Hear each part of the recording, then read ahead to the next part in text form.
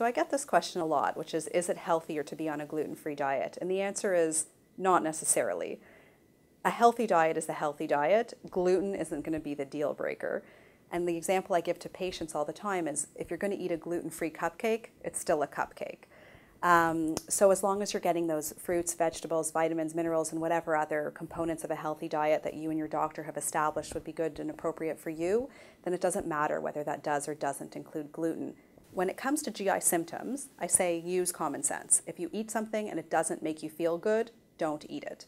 But can you? Of course. So the one exception would be if you have celiac disease. So that's an actual autoimmune condition triggered by being exposed to gluten. So for people who have celiac disease, then it's certainly much healthier to be off gluten. But for everybody else, it doesn't make a difference. Make healthy choices with or without gluten.